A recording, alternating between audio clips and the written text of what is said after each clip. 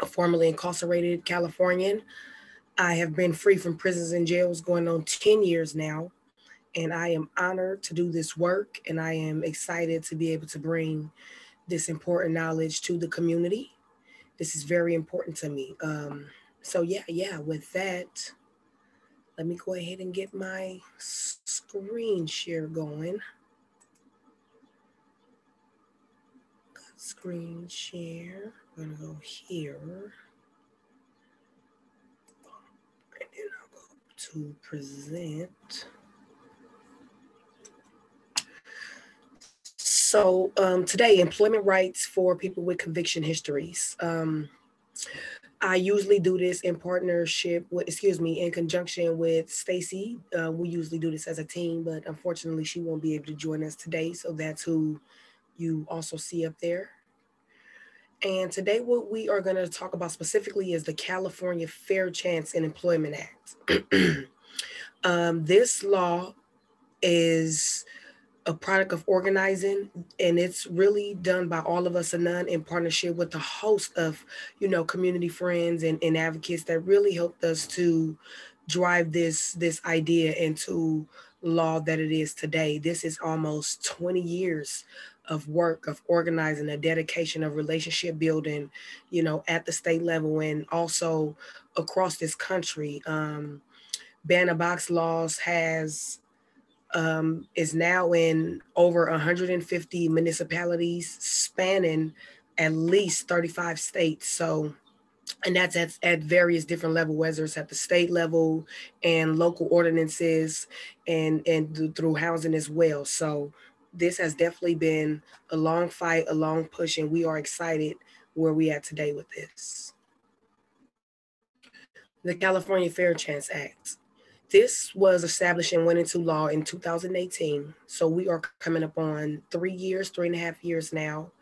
And what this law did was it created three parts with a criminal record to have, a fair chance in employment. So the first part is going to be banning the box. And that's where you get the ban a box term from. You'll hear me refer to it as ban a box instead of the Fair Chance Act. And really, there's no difference. The difference to me is like I explained it. Ban a box is the movement piece to what All of Us or None has created and started doing this work as far as formerly incarcerated people being in a position to stand up for themselves and demand access to various different rights. So ban a box is the movement piece. And the fair chance part, that's just the policies that come out of the movement piece. So that's the relationship I like to spell out to folks. So ban a box, it cannot ask about a criminal history before a contingent job offer is made. And we'll take a look at what that means. It also created a fair chance process that is a notice and an opportunity to respond. We'll take a look at that as well. And what it also did was establish certain information that's off limits. And that's criminal histories that cannot be considered at all, even if employers do get access to that information. Okay, so ban the box piece. So like we said, they are not allowed to they're not allowed to ask on the application and throughout the interview process. And that's most employers, okay? They cannot ask about your conviction history and they cannot run that background check on you before they offer you a job offer. And it's going to be worded like a contingent upon a job offer or contingent upon a background check.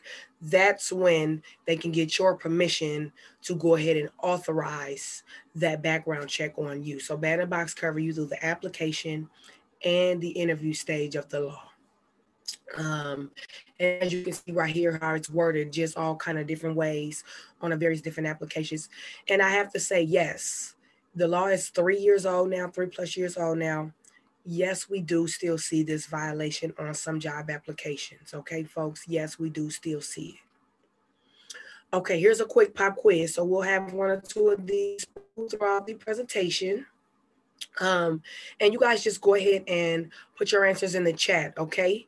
And as you can see the question up there, When can a potential employer ask about a criminal record? And this will be based off what you think you may have already know about fair chance laws and also what we're covering up until this point. So go ahead and put your answers in the chat, A, B, C, or D. I can't see the chat right now because I got my screen on full. But for folks that put D after offering someone a job, you are correct. Remember, they cannot run that background check on you until they offer you a job or ask about your criminal record. Okay, the fair chance process. So what is the fair chance process? So it includes several different components.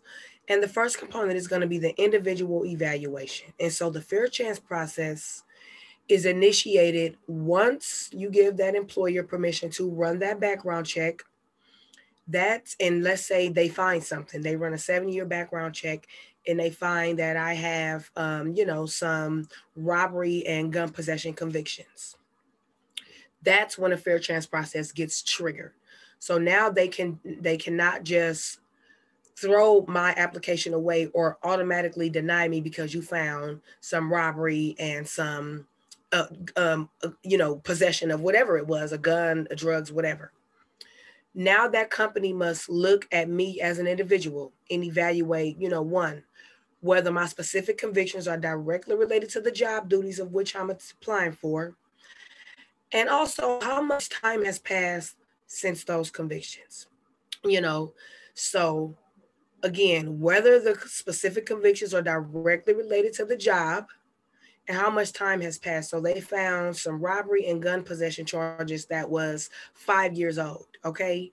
And they have to look to see, well, Katie's applying for a forklift operating position. There's not really a direct correlation there. You know what I'm saying? So they have to look that up. And then how much time has passed? Well, it's been 5 years. I've been home. I've been working.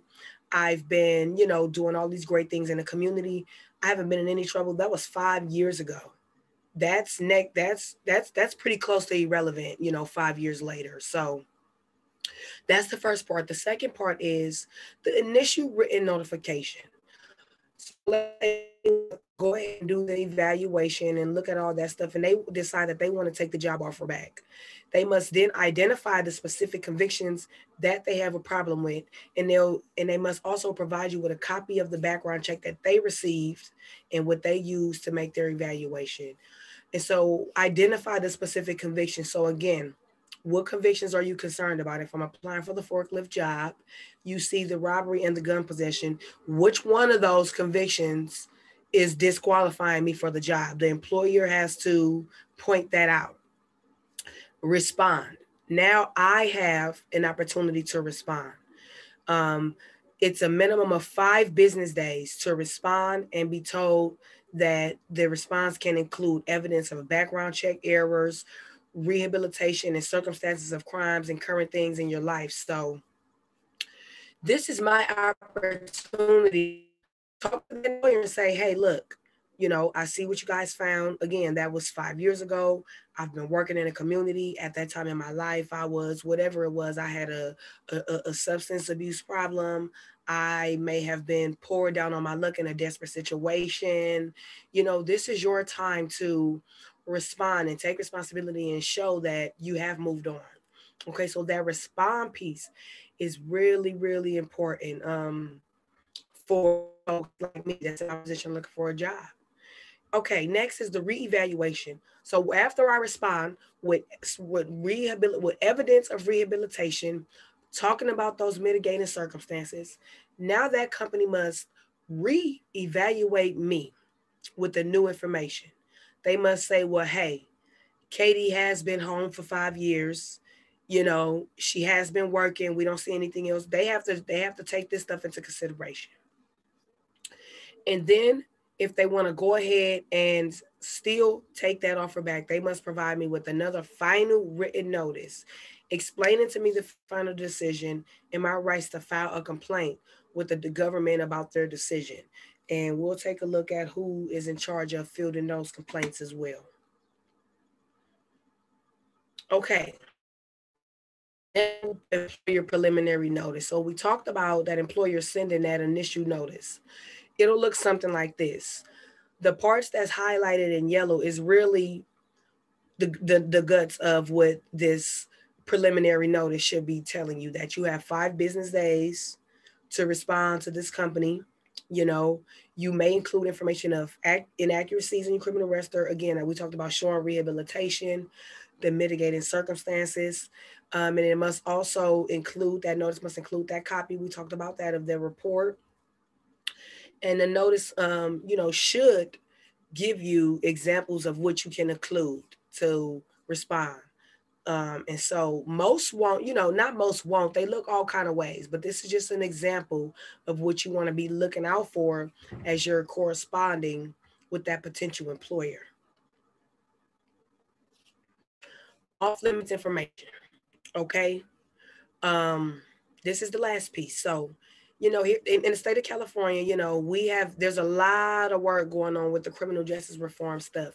I think most folks are familiar with Prop 47, where, the voters said, yes, we want to allow people to get their records cleaned up. We want to allow people to go through expungement clinics and get things off their records, serve diversion programs and all that kind of stuff. So what this law did was officially legally establish, once you have went through these diversion programs and expungement clinics and stuff like that, that information is now off limits. Even if it does show up somewhere somehow, employers are not supposed to be taking that stuff into consideration. And some of that stuff is arrests that did not result in convictions unless you have an open case. So if you're out on bail right now, then yeah, an employer can take that into consideration. Pre-trial and post-trial diversion programs. Okay, a lot of folks are familiar with those. Project 20, there's all kind of programs out there where you can go through a diversion program. Judicially dismissed convictions. Again, you went through a clean slate clinic. You got some stuff dismissed off your record. Certificates of rehabilitation. You applied to the state for that thing. That's a great thing. Judicially sealed convictions, that's the same thing as dismissed in certain situations. Pardons, if you had a pardon, of course, everybody's going to know about that. Juvenile court history has been off limits. That's juvenile record. That stuff is supposed to be sealed at the age of 18. I love this one. Minor marijuana convictions that's more than 2 years old. Our folks at Code for America has a great marijuana expungement tool that is definitely a resource and is available for everyone to take advantage of to get your record cleared up. And in San Francisco, they have a local ordinance that's a tad bit stronger than what the state has.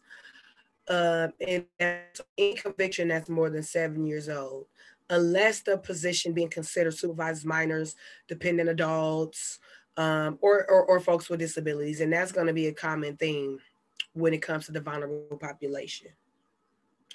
So yes, that stuff is off limits, and that's very important because I know for me personally, it took a year for me to go through the whole clean slate process. I had to put in the paperwork to get some stuff reclassified. And then once I got that stuff reclassified from a felony to a misdemeanor, I then turned around to put in the next step, was to get those misdemeanors expunged or dismissed off the records. And so that took me a year. For some folks, it's not free. There are a lot of free expungement clinics you can find nowadays. They're picking up, they're all over the place. But yeah, so after a year and spending money and doing all this stuff, it's very important that the law recognizes that information is off limits now. Okay, here's another pop quiz. Okay, folks, get your chats ready. All right, you guys see the question? Can an employer run a background check on me? Yes or no? Go ahead and put your answer in the chat. Put yes if you think it's yes, no if you think it's no. Yes, but only after a job offer has been made. Okay, second question. Can an employer ask me about past arrests? Yes or no? Put your answer in the chat. No, unless the case is currently open. Remember I said if you're out on bail right now, then yes, an employer can ask about that. Can an employer ask me about dismissed convictions? Yes or no? What we thinking? No. That stuff is off limits information now.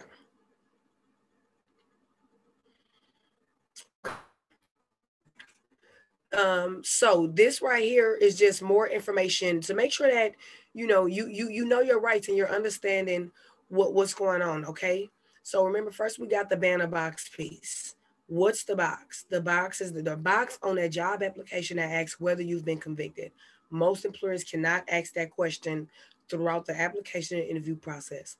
The fair chance process sets up a system where you can communicate with an employer and talk about if you whatever they may have a problem with in your background, and that's where you're getting that fair chance at a right to work. Any off limits information, it's very important for folks to seek out expungement clinics and clean slate clinics, and take the to process to get your records cleared up. There's a lot of laws and stuff changing right now. There's automatic clearance laws. There's new laws going working its way through the legislation now to even speed up those automatic clearances, and set up systems where DAs are on a proactive track to get these books cleared up and allow people to be able to access this stuff. So that stuff is very critical. Oh, hold on, my thing ain't switching. Okay, so navigating the fair chance process. We're just gonna spend a couple of minutes talking about that part when you're responding to an employer notice that they may be trying to take that job back. So we're going to spend some time and look at how to respond, what to do, who to talk to. The most important thing that I want to stress, and any other folks that you come in contact with that's helping you get your life back on track, is to get ready now. And when you sign up and attend Know Your Rights training, such as this one, there's other one. Checker does them. Our folks at ARC does them. That's all a part of getting ready now. We're teaching you how to do this stuff now. Crafting your personal statement. We'll take a look at your personal statement. That's that part when you're telling the employer, hey, look, back in 2012, I was homeless. You know what I'm saying? And unfortunately, I made some bad decisions. And since then, I've been able to, take X, Y, and Z steps to do this, that, and the other, and blah, blah, blah, blah. So we'll take a look at how to draft a personal statement. Letters of support. What's a letter of support? Where to get it from? How it could look? And criminal court documents such as your background check and things like that. Okay, getting a copy of your records. This is going to be super important. That way you kind of know what you got going on. You know what I'm saying? What you can be able to take steps towards and work towards getting dismissed and record cleared up and stuff like that. You want to also just kind of maybe be ahead of the game when it comes to what an employer may be looking at. It's not going to be a rap sheet. Okay, it's going to be that background check that they receive from those third-party companies. Those are two different things. You can always request a copy of your own records from the state. Okay, Xavier Becerra is no longer our attorney general. As you all know, he has been tapped for a federal position. We have Rob Bonta coming in now, so you want to go ahead and go on this website to request your own records. A background check. A background check is what the employer will be looking at to make their decision. And that's why it's important for you to ask for a copy, because you want to be looking out for errors.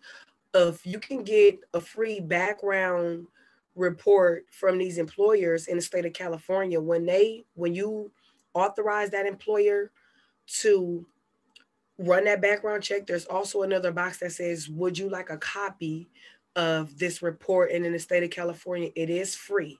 So every company that runs a background check on you, you check that box, it's free every time for you to also receive a copy. So you can be able to see exactly what they're looking at. And you definitely want to be looking for errors, right? That's going to be one of your main line of defense when we're talking about these background check reports. They're using third-party companies. They're getting this information off Google, who knows where else, some unregulated internet's business. And they're often wrong. Sometimes they're incomplete if they're ran on in rainiest days. If you're supposed to be running a 7-year background check, maybe you ran an 8-year background check. That's wrong and that's incomplete and that's violation. So you want to know what you're looking for in these background checks. Rehabilitation, evidence of rehabilitation. You want to include any and everything that you can. I'm serious. I'm serious. I'm never going to sell myself short when it comes to what I want to include as evidence of rehabilitation. Okay. A right to work, ready to work boot camp certificate. You taking any type of job readiness training programs. Code Tenderloin has some fantastic ones. The library has fantastic resources that they can help folks out with. We have an anger management certificate right there. Absolutely. Your high school diploma. Yes, that shows that you're continuing your personal enrichment for yourself, personal, professional development. Community service volunteer. Absolutely. That shows that you are a team player and you're willing to go above and beyond for the community, not just yourself, okay? Residential drug treatment programs. Absolutely. Again, back in 2012, I might have was homeless. I may have had a substance abuse problem. Since then, I have graduated from whatever the programs I was in. I'm going to AA, and that's no longer a problem in my life. You know what I'm saying? That these are things that you want to include when it comes to responding to an employer. I know it sounds scary. It sounds like we're putting our business all out there. No, on the contrary, I'm stepping up for myself and speaking up for myself because the business is already out there. Okay. When they run these third party background check companies, the information is all over the place, it's out of control. So you're stepping up for yourself and you're speaking up for yourself. Absolutely. Never selling ourselves short. A personal statement. What could the personal statement look like? You know what I'm saying?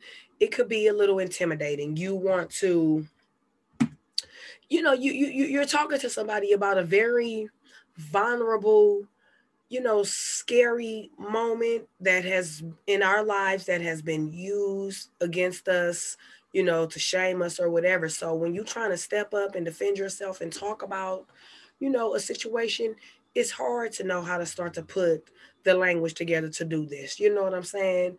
And so that's why we came up with a template. You want to discuss the conviction, just the facts, briefly, what and when. You want to immediately take responsibility, showing remorse in your letter. You want to talk about mitigating factors, what the situation has taught me. Discuss your accomplishments. We just talked about that.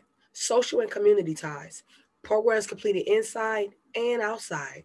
Employment and education is going to be important, okay? Again, you want to always be able to represent and show what you've been doing and show that you're a team player. And you want to close with relatable skills, restate your quality, share values and relevant work skills, commitment to work and family, etc. through community service, personal strengths, and let them know why you're a good candidate. And let them know that there's nothing in your background that will prevent you from being a star player at this company, whatever that company is, folks. And we're going to take a quick look at a small sample letter right here. And again, when we just talked about the template, we got the three little sections.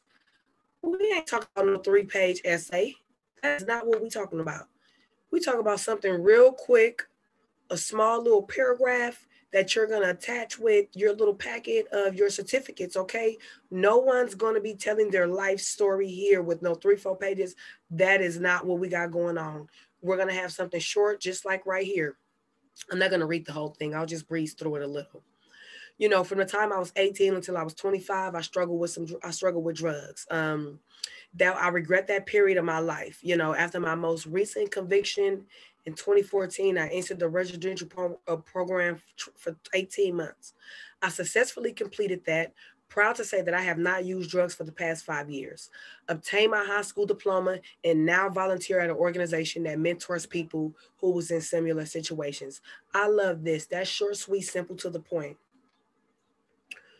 Here's another one. In 2012, I was convicted of grand theft auto. Did 3 years in prison.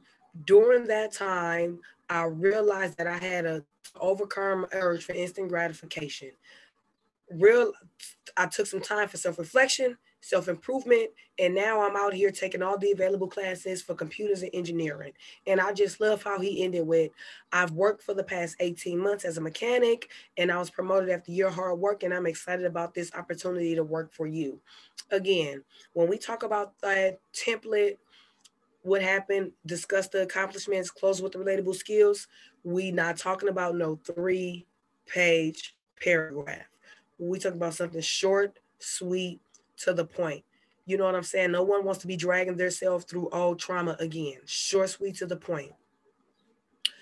These are some sample letters. When we talked about getting letters from letters of support, these are going to be in our toolkit that we will also share with the library folks to help send that around to our participants that has joined us today.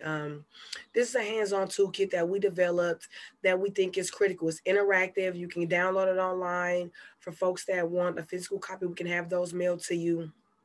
We can have it mailed to the library. They can be picked up there. But this is a sample support letter that, you know, hey, you can go ask from your probation and parole officer. Yes, I did ask my PO when I was going through my clean slate clinic for a letter. And I want to mention that too. All this stuff we talking about, the letters of support and getting ready now and evidence rehabilitation. Not only do you want to use that when you're applying for jobs and responding to employers, this is the same transferable information that you can use when you're applying to your clean slate clinics, when you're going for record expungement, when you're going for promotions. You may be going for a professional license. On a professional note, on a personal note, I'm always open to sharing my personal struggles. Still today, I applied for a tweet card. I hold a commercial driver's license.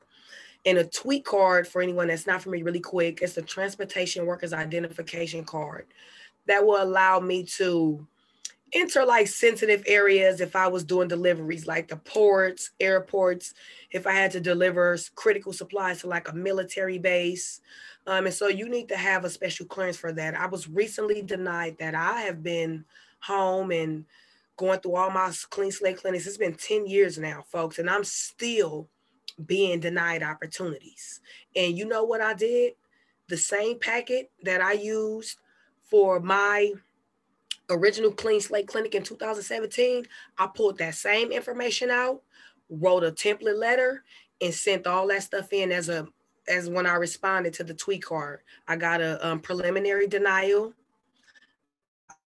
Already had this packet together. All I did was pull that stuff right off my wall, typed up the letter, photocopied it, and sent that back in. This is critical. The stuff we talking about now. This is not just for jobs. Like I said, this for promotions, professional licenses. You may be applying to run for office somewhere. Yes, I said it, run for office somewhere. We're eligible and we're qualified for that too. We've worked hard. So these template letters and support letters, it really becomes vital even as we move on and continue to progress in our lives. A letter from a healthcare provider. Absolutely. You know what I'm saying? These are templates that you can just, have somebody plug in, their name and title and stuff like that. It makes it easier. One more. Support letters from service providers, job training, education, volunteering. This is a template letter for that type of stuff. This is all our toolkit to help make it easier for you to pursue your clean slate clinics, to help you respond to an employer within that 5 days. That's another thing about getting this stuff ready ahead of time. Man, you only got 5 days to respond to these employers. I can really barely get through my emails in 5 days, let alone trying to get folks to write these letters and go print it out somewhere in PDFs and all that stuff. So getting ready now and having a ready-made package, I'm telling y'all, it's so critical. When I got that tweet card denial, I was able to turn that right around in one day and get my stuff submitted in for my response. So I use my personal example to say I still use my same packet, not only for jobs, for everything. It's very important. Okay, common violations. Yes, 3.5 years later, folks. Unfortunately, these things are still happening. And that's why it's important for not only us at Legal Aid at Work, for everybody that's doing this work to help educate, whether it's Root and Rebound. I hope folks is familiar with Root and Rebound. I love them. They the bomb. East Bay Community Law Center. You want to get with them for your clean slate clinics. They're the bomb. Everybody that's doing this work. That's why it's important for us to get the word out there and educate people on how to navigate the process, what to look for, because the law is still being violated. And some of the main ones are going to be asking about convictions on job application. I mentioned that earlier. Yes, we do still see it, folks. Conducting a background check before the conditional job offer is made. Employers do still, I want to say, make that mistake. I'm giving the benefit of the doubt. Stating that no individuals with convictions will be hired. You do still see that language on Craigslist, and I don't know about LinkedIn and stuff because I don't use that stuff. Considering off limits information like convictions that have been dismissed. Unfortunately, folks are human. You might be dealing with a regular old Karen or a Becky that works in HR. They have no training on the law. So when they see a third party then release some off limits information illegally, Karen or Becky gonna still judge that information because they have not been through an employer facing training like this.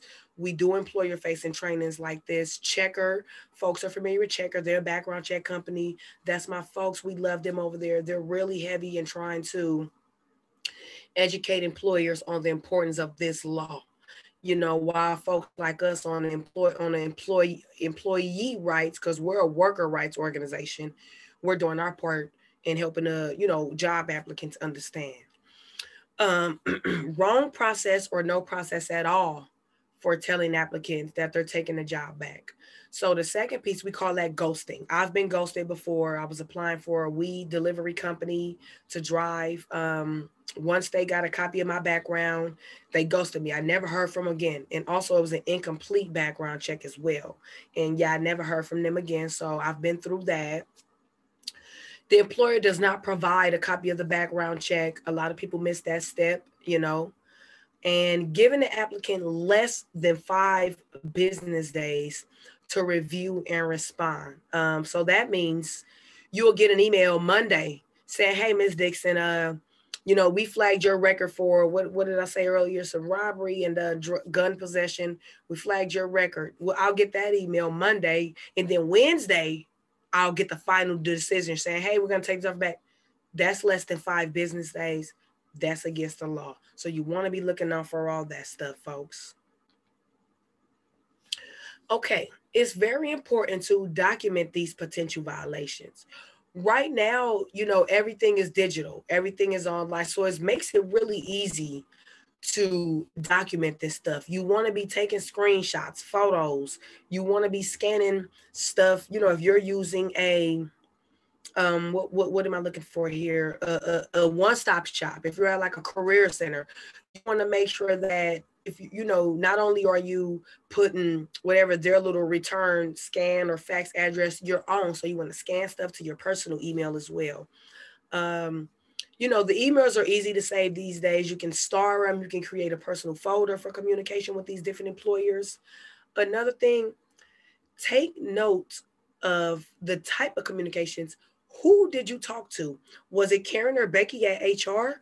Was it a phone call? What date and what time? Was it all primarily through email? Did it seem like it was an automated response? Take notes of the type of communication because that can prove to be critical. Again, maybe Karen and Becky is telling you, "Oh, we don't hire felons," when that's not even company policy. That's just Karen or Becky not understanding company policy. Okay, last but not least, hold on, let me get some water.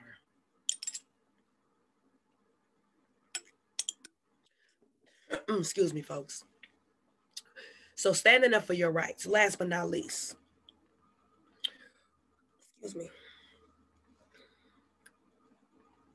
Prepare. Clean slate programs. Get your records, draft letters. We just talked about all that stuff. Document what's happening. We just talked about all that stuff. Respond to the employer. That's very critical. We talked about what that response could look like. Filing a complaint with the Department of Fair Employment and Housing. That's the state agency that's tasked with fielding, fielding these complaints and responses and turn it to your community.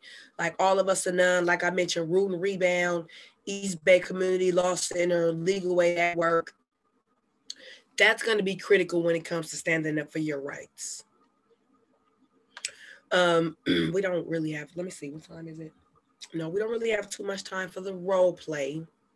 but that's okay. That's okay. One thing I want people to know, if a potential employer asks about your criminal history on the application, be truthful. There's no one right way to answer these questions, or not only on the application. Let's say if you're in the interview process and it seemed like it's going good and an employer asks, is there anything that they may know about? There's no one right way to answer this question. Be truthful. But here are some things to think about. If an employer later runs a background check on you and you said no or lied or something like that, that can come back to bite you. But know your rights. You don't have to tell them everything, and for most parts, this is probably an illegal question. So folks have come up with some crafty ways to respond to this potential question. You know what I'm saying? If you're in an interview and they ask, you let them know, hey, isn't there a new law that just passed that says that question has to wait until after an offer is made? There's all kind of ways to answer that question without get caught up and feeling insecure and stumbling all over your words and stuff like that. So be truthful, but know your rights. And going through a training like this will help with that. Um, Read the question carefully. When you're filling out and applying for a job, what does it say? Have you ever been convicted in the last 7 years? Have you ever been convicted in the last 3 years? Read the question carefully, and that'll help you really figure out how you should answer it. Think about your conviction history. Always remember you have options. Take legal action. And on the second page right here, I just want to say practice, practice, practice. Practice your responses. When I first came home, when I got out of Delancey Street, yes, I was standing in the mirror practicing my responses when I feel like I was going, if I was this my second interview, I really want this job. Yes, I was in the mirror practicing my responses of what I would say if I would get asked certain questions, because I really want this job. And I really want to, make sure I'm prepared for what could happen. So there's nothing wrong with that. And take it serious. And there's all kind of support groups out here that help folks with the job skills and the job training. Some of this stuff, if you're dealing with the right career center, they'll have practice sessions for you. This is kind of what the intake form looks like when you want to report a violation about an employer who you think may have violated your rights. It's really not a hard form. It says it's 11 pages, but really only the first 3 pages are all you need to fill out. All that other information is optional. Now, we like to tell people to stand up for their rights because absolutely it's important. But we want to let folks know some of the potential benefits of standing up for your rights. So not only are you going to be standing up for your rights, you can hold that employer accountable. You may get an explanation of why you didn't get that job back. Why you didn't get that job. And that will help you prepare as you go forward and move on to the next potential employer you want to apply to and speak with and engage with. You can't possibly get that job back. I know a lot of folks that has stood up for their rights and said, hey man, I've been doing this, that, and the other, and employers have said, well, yeah, you're right. You have been, and we'll give you a chance. So definitely you can get that job back. Back pay and other monetary compensation depends on what the situation is. Again, you're going for a promotion and you've been denied a promotion for a year because of your background. You never know what kind of back pay or monetary compensation can be there. Change the company practice. You could change this company mandate training for those Karens and Beckys that work in HR that don't really know what's going on here in the state of California, and the times and laws have changed when it comes to how to read and process someone's criminal background. So yeah, absolutely. Those are some of the potential benefits of, filing with the Department of Fair Employment and Housing. Record clearing resources. I spoke about some of this stuff throughout the presentation. Your local public defender office. I know for me, at the time, it was definitely San Francisco. So sfpublicdefender.org.services. That's why I did my clean slate process. it was really effortless. Other than me having to chase folks down to get the letters, that's really what took the longest. And then the court dates being spread out. But other than that, it was really effortless. I went through a clean slate clinic that was in partnership with the CAS. San Francisco Public Defender's Department provided access to, public defenders to kind of look at your case, tell you what you can do. They had the live scan already there, and then they did the rest of the work. The public defenders took that packet of paperwork and processed it. So absolutely, you want to try San Francisco Public Defender. Those were my favorite. I mentioned Root and Rebound several times throughout this. Love, love, love them. They hold clean slate clinics pretty often now. They have clean slate helplines, hotlines, all kind of stuff, folks. I just cannot underspeak the great work Root and Rebound does. ClearMyRecord.org, that's my folks that I mentioned earlier, Code for America. That's their Clear My Record option for the marijuana convictions. They have a great program that actually was piloted out of San Francisco when they had DA Gascon in there. And, it was really groundbreaking at the time to really allow San Francisco to proactively look at old marijuana-related convictions and proactively get the ones that is eligible to be reclassified now that marijuana has been made recreational.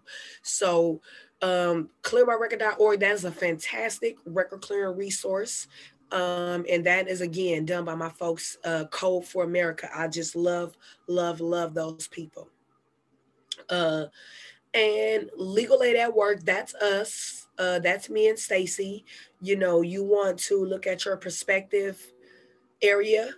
Like, we have a small map there because we do statewide work. So, if you're in the Oakland Bay area, or San Francisco, you want to, just find your region. And we do employment rights. So if you feel you've been discriminated against a job because of your background, but we do other services too. Wage theft, if you feel you've been being underpaid, we do we do a lot of work.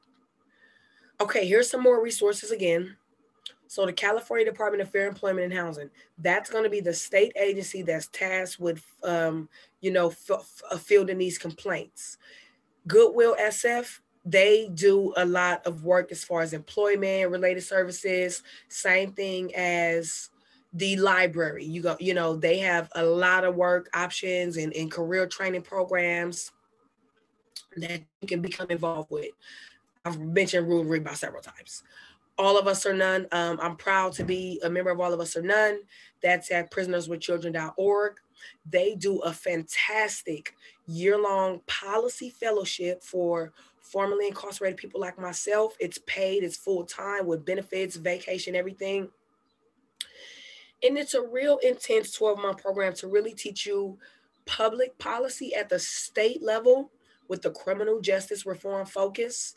And it really changed my life, folks. And it really opened up a different path for me.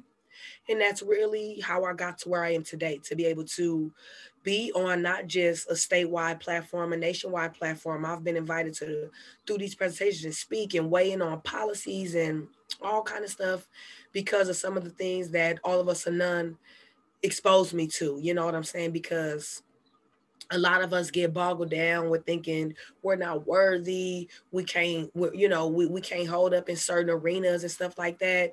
I used to think all that stuff too. That stuff is just not true. All you got to do is tap in with your community, learn about these fantastic resources, and take advantage of them. That's really all you got to do. Your life will be changed in a year or two, I promise. I've seen it happen. Again, we got the San Francisco Public Library Reentry website. You guys know we got y'all on there. We love you guys. I love the San Francisco Public Library.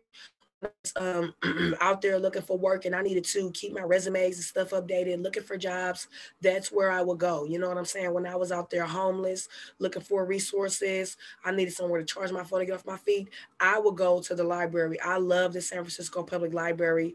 They do a lot for reentry folks, and you could be reentering to whatever level of society. Again, it doesn't have to be from prisons and jails. It could be from homelessness. That's a real community out there that really face a lot of discrimination. I was homeless. A lot of folks don't want to give you a job if you don't have a real address. So I love the San Francisco Public Library, and they just hold it down. You know what I'm saying? They do it all, and I can't undercut the library at all. I really appreciate it. And now to be able to do these presentations in partnership with a library, you guys, this just mean the world to me. I'm serious, and I'm here to support anybody that need any help to find opportunities or whatever it is you want to do. It don't have to be public policy. You want to get your commercial license, I'll help you figure out what's the best pathway for free. For free. We don't want you paying them driving schools $5,000, $10,000. That stuff takes 6, 7 months. We don't got time for that. We're going to find something different. You know, they have my folks at the crop organization. I'm sorry, they're not up here, but they have a new program that they just started. You know, that they're taking 18 people, they're giving $1,000 a month stipends, they're providing you with a laptop, and they're also providing you with on technical training, skilling folks up to go after these tech careers, these coding careers, and all that kind of great old stuff, tech sales, whatever it is you want to do. I know folks are familiar with code tenderloin. I love what they're doing, teaching formerly incarcerated people how to be coders. Um, my girl Shelly Winter, that worked for Microsoft now, she's a top salesman. She's a top saleswoman over there. So the options for us folks, there's no limits these days, and I want to encourage everybody to shoot for gold, shoot for the stars, because we can do this. And that's the end of the presentation, folks. Sorry, I always like to end it with these, little sermons, because for real, man, it's a lot of stuff that we talk ourselves out of. We don't know how to get there. We don't know how to make a career change. We so scared. We caught up thinking, one thing, and it's a lot of good stuff going on right now in the state of California for formerly incarcerated people. And I want to help all of us find whatever is next and best for. So with that is the end of the presentation. We definitely wanted to leave some Q&A. So I'll just go ahead and stop my little screen share. And yeah, we got any questions, folks? If there's,